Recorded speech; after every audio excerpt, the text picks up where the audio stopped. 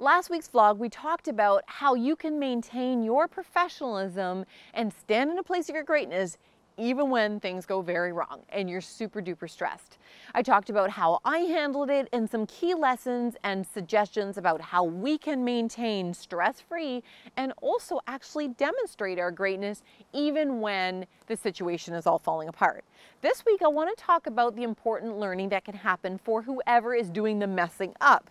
That actually, by you standing in your greatness, they're able to really grow and learn from it. You see, oftentimes what happens is we just get into that complaint mode. We tear a strip off of whoever has done something wrong. And in my case, these were service professionals, and goodness knows, we treat them as invisible, dispendable commodities. And I wasn't about to do that same sort of thing to them. In fact, that may be why they didn't check in with me first about if it was okay to throw out the materials that I so needed, because they're used to their voice not mattering. So they didn't even speak up. And that's an issue that we create, that we don't respect them. The other piece is that when we don't give feedback, because some of us will just be dissatisfied and they'll just say, well, we're never going to go there again, or it's not my problem. Nobody has an opportunity to learn from it and to improve and to grow. And for this organization, the root issue, it turned out that there was a lot of brand new staff. So without the conversation with the staff as well as with the leadership, they weren't able to realize the gaps in their onboarding process. Now, the benefits of all of this is that you may actually find that you really appreciate how they're able to do some service recovery and that you maybe want to do business with them again. You'll feel better about yourself, and furthermore, the individuals who are involved in this situation will be able to save face. And frankly, we all deserve that.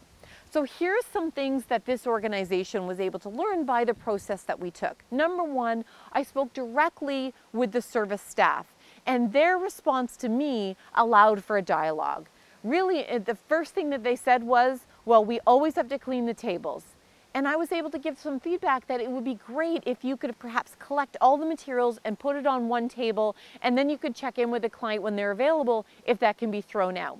So in other words, I was able to give some feedback directly, and oftentimes we don't do that. We don't speak directly with the individual. We go right above their head to their boss, or we complain about them behind their back, and that solves nothing.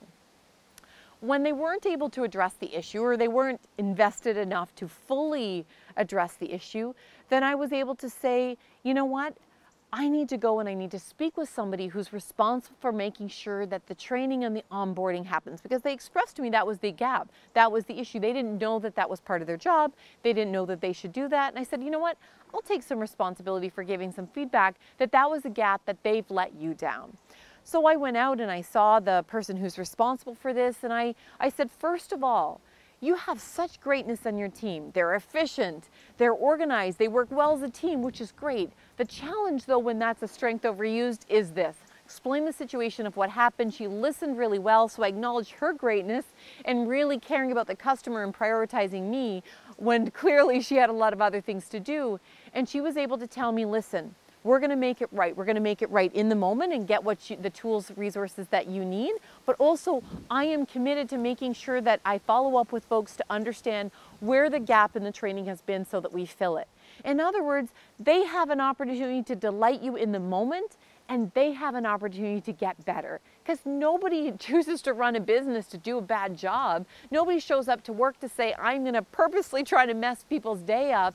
This gives everyone an opportunity to do better. The final thing was, what I really appreciated is that they were able to say, if there's anything else you need, here's my card.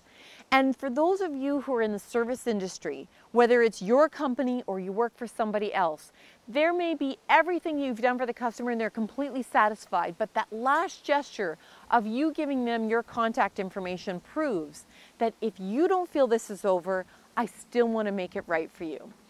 So, you know, to be very, very clear, I was not their direct customer. I was one of many people who were speaking at this event, but they treated me not like a number, but as the important person that was part of the team that was ultimately paying the bill.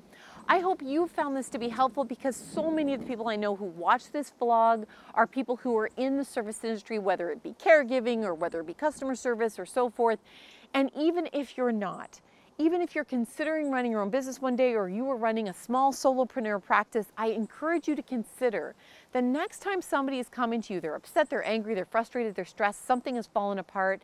What do you need to learn from it? Because ultimately that's what this vlog's been about.